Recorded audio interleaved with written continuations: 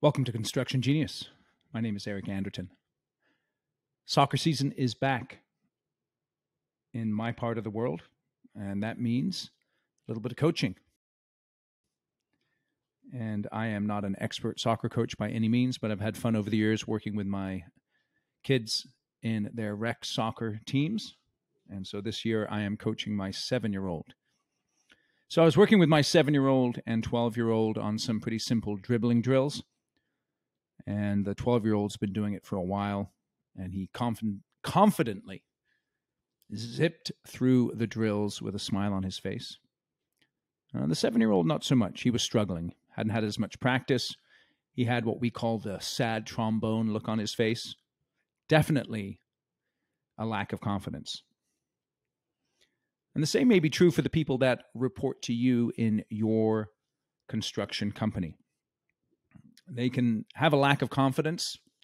That can be seen in their performance. It can be seen in them interrupting you quite a bit in your day-to-day settings. It could also be seen in them withdrawing from you. And so that's what I want to talk about today, is how to handle a lack of confidence in your direct reports. Or perhaps more positively, how to build confidence in your direct reports. So we're going to look at 3 things here. First one is, what is confidence? The second one is, why is it important? And then the last one is how to build that confidence in your direct reports. And we're going to be spending most of our time diving into that particular practical step-by-step process of building confidence in your direct reports. So what is confidence? For the purpose of our discussion here today, for what I'm sharing, confidence is simply belief in the effectiveness of your own abilities. And that's very important in construction, is that belief that I am able to translate into effective action my abilities, my knowledge, my skill, whether it's technical skill, whether it's relational skill. And in construction, those two things work together in a very coordinated fashion in the folks that perform at the highest level. You've got to have technical skill. You've got to have relational skill as well. So that's a very simple definition, but a good working definition for confidence. Once again, belief in the effectiveness of one's own abilities. Good question to ask yourself is, are you confident? And let me say the difference between confidence and cockiness. Confidence is the belief in the effectiveness of one's own abilities based on track record, on actually doing stuff, having built projects, having won work, having built a team, having built a company. You've done it, and so therefore you're confident. Cockiness is believing that you can do it, but not actually having done it, or not having done it well or consistently over a period of time. You might run across some people sometimes where they have a successful project, one successful project, and it kind of puffs them up a little bit. But we know that in construction, you're always being evaluated on your last project. Not last year's project, but this project, today's project. That's how you're being evaluated. And so again, confidence is a belief in the effectiveness of what you actually do. Cockiness is something that is derived from thinking you have that ability, but not necessarily showing that you have it consistently over time, or perhaps overestimating your abilities. All right. Now, why is confidence important? I think the number one reason why confidence is important is because it impacts your ability to communicate and work with 3 groups of people. Number one, your customers. Whether that customer is a general contractor, whether it's the end user, whether it's an owner, if you are confident, then it will impact the way you communicate with your customers. Let me give you an example. Let's say you're confident in your grasp of the specifications of a project and the commitments that you've made contractually, and you've got that dialed in. And then the GC or the owner calls you on that, so to speak. You're able to step into that meeting with your ducks in a row, with your messaging dialed in, ready to handle any of the issues that might come up. So confidence is important because it affects the way you interact with your customers. It's also important because it affects the way you interact with project partners or suppliers. Again, if you've got your stuff dialed in, if you know how to overcome the challenges that are presented because you've done it before, then that will impact the way you interact with the project partners and with the suppliers. You'll be able to represent the best interest of your organization without, hopefully, compromising the relationships that are key with those individuals. And then finally, confidence and the impact of it affecting your ability to communicate with people. It impacts your internal teams, both your peers, your direct reports, and the people that you report to. And I see this all the time with people who are just starting out in construction. There's, generally speaking, two types of people that kind of show up. You've got your cowboys, those kind of the confident ones, or the cocky ones rather, who are not necessarily wanting input. And then you've got your babies. And your babies are the ones who are always sucking their thumbs. They're interrupting you. They need to be spoon-fed. And I'd say this, there's a time to be a baby in construction, so to speak, but you want to get out of that baby stage as quick as possible. We're not going to have, someone in diapers for 2 or 3 or 4 years, right? We want to get out of the diapers as quickly as possible and on our feet, walking, talking, and contributing. And that's the problem with the lack of confidence. It creates dependency, which is based on fear, always asking questions, never quite sure of yourself, looking to your manager for, a smile or a nod or assurance. That all comes from insecurity, so to speak, or fear. But it also creates distance in some, which is rooted in pride. And what I found over the years is pride is also another form of fear. And when someone is proud when they're not willing to admit mistakes or they're not willing to ask questions, and they just kind of hope to grind through and figure stuff out. And you like the fact that they maybe want to try and figure it out, but at the end of the day or at a certain point in time, they're not figuring it out and they need to stop and ask questions and not be distant.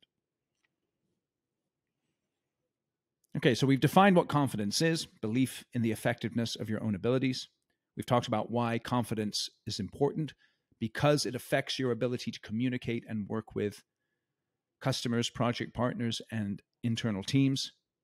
Now let's talk about how to build confidence in your direct reports. And notice the way that I'm setting this up here. If you're a leader in a construction company, it's vital that you understand your responsibility. Your responsibility fundamentally is not to build projects. It is to build people so that they can build projects. So let's go back to my definition of confidence. I keep repeating it just because it's important.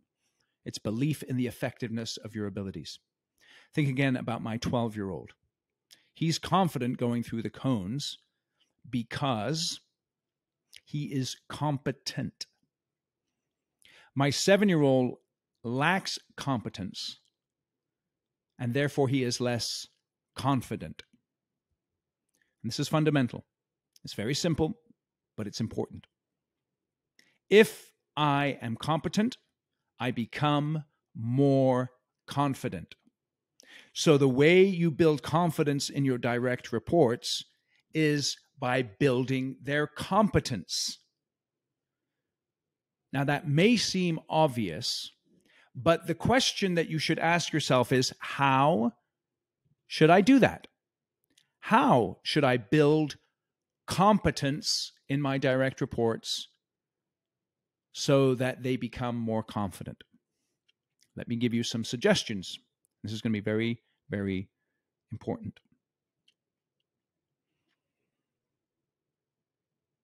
You're in the middle of your week. Let's say it's a Tuesday or a Wednesday. Let's say it's a Wednesday, right? Monday, things are kind of kicking off. Tuesday, they get into full flow. Wednesday, you probably don't have a project meeting on a Wednesday, right? So let's say your project manager or your project engineer, they're out there and they're supposed to be dealing with issues, interacting with clients, talking to the foreman and the supers, making sure things are moving along as they should. And they come across an obstacle.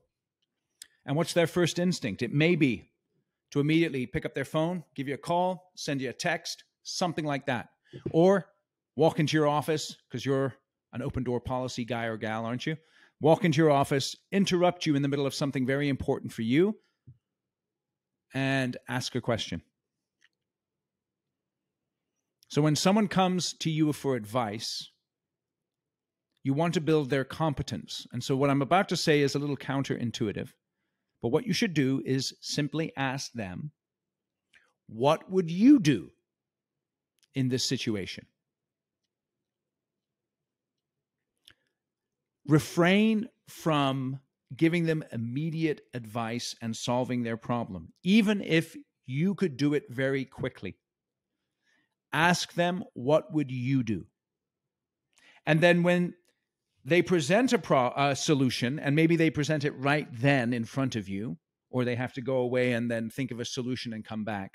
When they present that solution, consider what they present and ask yourself, is it within the realm of acceptability?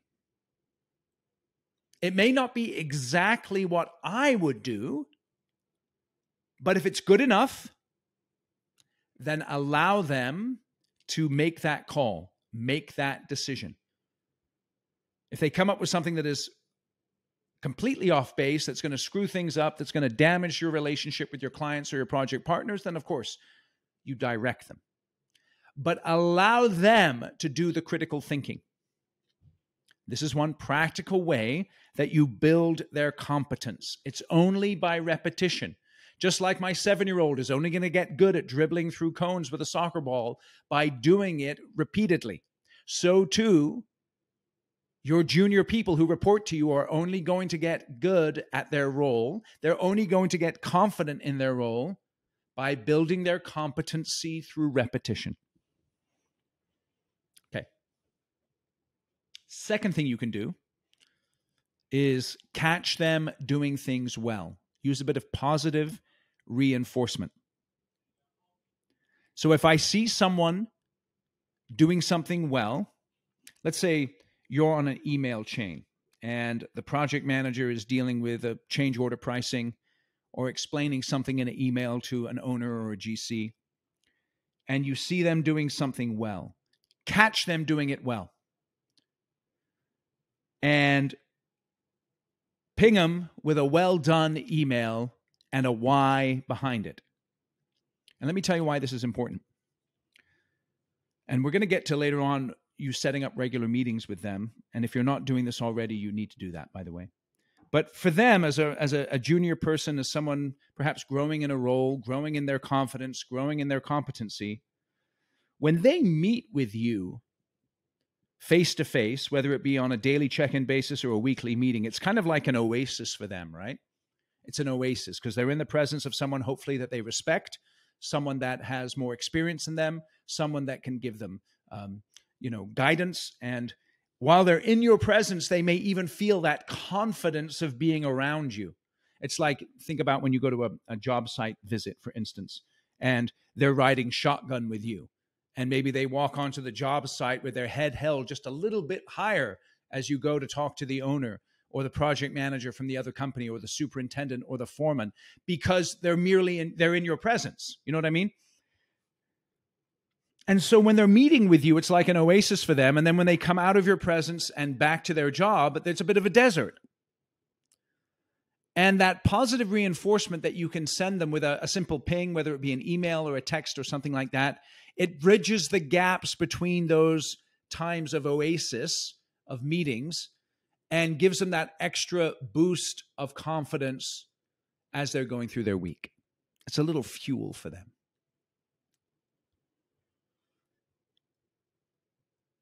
Then the last thing you want to do is have those consistent weekly meetings. And again, what you're looking to do here is you're looking to build their competence, which will then lead to their confidence. And as you are asking them to do the critical thinking, as you are giving them positive reinforcement, it is building their belief in the effectiveness of their abilities, because they're actually seeing their abilities have a positive impact. Now let's take a look at that weekly meeting framework. And I'm going to give you a break here. Let's say you have 6 to 8 people reporting to you, and maybe you're saying, Eric, there's just no way I can meet with them every single week. I'm going to say, dude, maybe you need to look at your calendar a little bit and strongly consider calendar management and blocking out time to meet with everyone. But I'm going to give you a break, and let's say you can only do it every other week. Fair enough. But during that meeting, this is what you want to do. And again, we're talking about the idea of building competence and confidence. So this is just part of your meeting.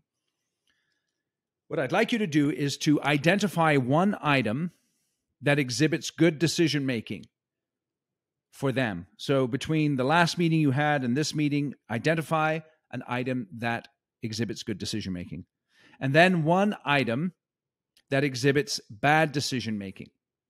And put those into your pocket. Okay? Now, to prep them for the meeting as well, and you want to prep them, by the way, you can send them an email or just set them up with this, communicate it to them, and ask them to come to the meeting with the best decision they made this week, in the past week, and the worst decision. Now, this presupposes that you have a relationship with them that is healthy enough so that they're comfortable bringing to you their failures. And that's on you as a leader to get them comfortable enough to do that. So you want to start with them and have them share their best and worst decision. Perhaps it'll be something that actually aligns with the 2 that you picked. Perhaps it'll be 2 different ones. It doesn't really matter that much, because what you're trying to do is you're trying to build their competency by helping them to think through the decisions they make, bad or good. First question you want to ask them, let's say you take their worst decision first, right? Start with a negative, if you like. Ask them, tell me about your thinking process. Okay? Maybe they made a bad decision because they were under pressure, or they had incomplete information. Whatever the case may be, tell me about your thinking process and listen very carefully. Now, you can tell pretty quick when someone's BSing you, and perhaps they haven't done any thinking at all. They're just in paper-pushing mentality, and you're trying to up-level their game to that critical thinking level, which will help them to build their competency and therefore their confidence. So as they're telling you about the thinking process, let them answer that. Then ask them another question. What worked for you as you were going through this process? And listen carefully. What didn't work? And listen for what they're saying, because perhaps sometimes there's a bad decision that's made and parts of what they did worked well, but parts didn't. And listen for the things that are in their control and out of their control. Sometimes someone thinks there's a bad decision that's been made because of the outcome of the decision.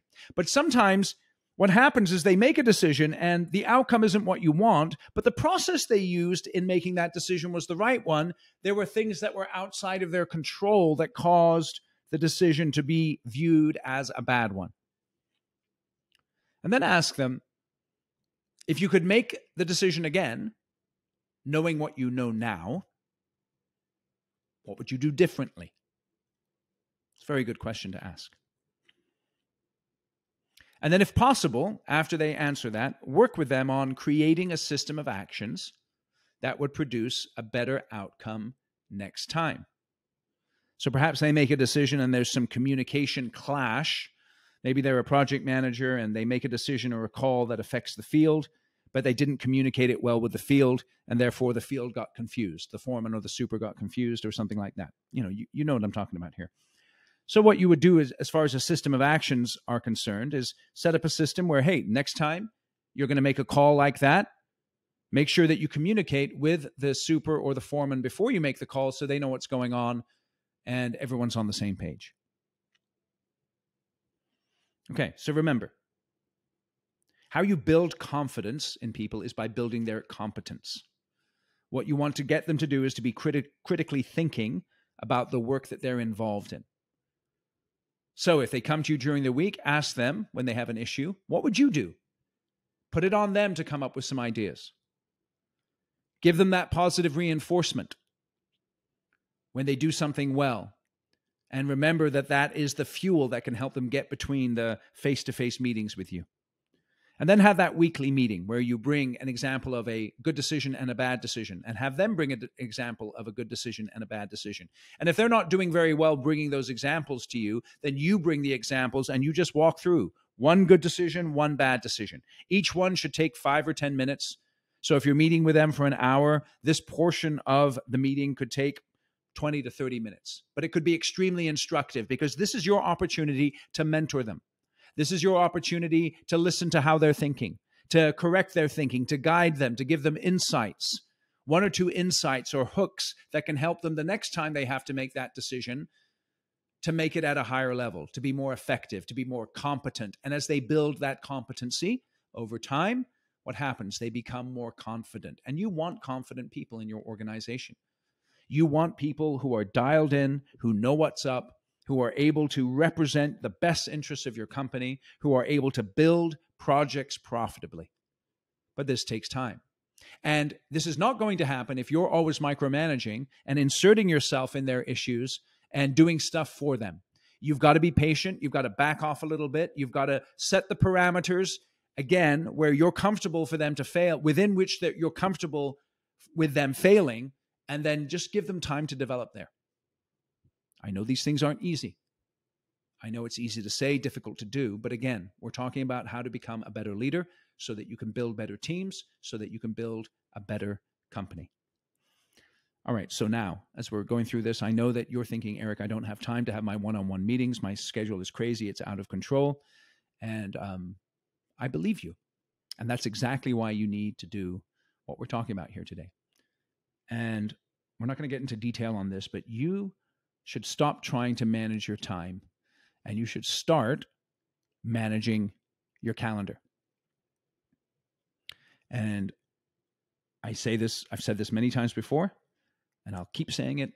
You need to create time blocks. Time blocks. And in those time blocks, you need to set aside time every week or every other week to meet with your direct reports and discipline yourself to have those meetings consistently. Okay, so we talked about what confidence is, why confidence is important, and how to build confidence. Back to my 12-year-old and my 7-year-old. One thing I know is that no one's going pro anytime soon in my house. And that's totally cool. That's not why we play sports. And by the way, one of the biggest ways you can serve your kids is to take off your dad or your mom goggles when you're looking at your kids in anything that they do, whether it's sports or extracurricular activities, and make sure that you're doing your best to objectively evaluate their proficiency. One of the things that, particularly in sports in the United States, one of the things that sports clubs do, competitive clubs do, is they sell you on some dream of a D1 scholarship or professional playing. Really, that's a bunch of baloney, okay? Now, if you like traveling around with your kids, watching them play competitive sports and having them all involved in that, I have no problem with that. Me personally, I got 5 kids. I'm not going to spend every weekend traipsing around Northern California because I already know that I don't have any professional athletes. And the path to college for them is going to be much easier by way of academics or by way of scholarships, if necessary, than by athletic performance. Anyway, think about that objectively. No one's going pro, but what my kids are doing is they're building their skills over time. They're building their competency in a particular area through playing soccer. And again, they may not be highly competent, but they're going through the painful process of building competency and gaining confidence And my hope is that they'll be able to take that lesson forward into other areas of their lives. So what's your next step? Your next step is to get into action and schedule those meetings with your direct reports. It's interesting. This process I'm describing to you, I developed in a coaching call with one of my executive coaching clients, this whole process of how to build confidence. He's an area manager responsible for a team of project managers and project engineers. He's learning how to step out of that project building mindset into the people building mindset. And as we had one of our one-on-one coaching calls, we do it over Zoom, we had this conversation about how to build confidence in his people. And this is the framework that we developed as we chatted. So if you own a construction company and you have senior leaders who you think would benefit from having an outside voice to help them be more effective in their role, then reach out to me. I've worked with senior executives in construction companies, owners of construction companies since 2004. You can go to my website, www.constructiongenius.com/contact. Put your details in there. I'll contact you and we can spend 10 minutes together on the phone figuring out if or how I might be able to help you. Appreciate your time today. Thank you for listening, and I'll catch you on the next session.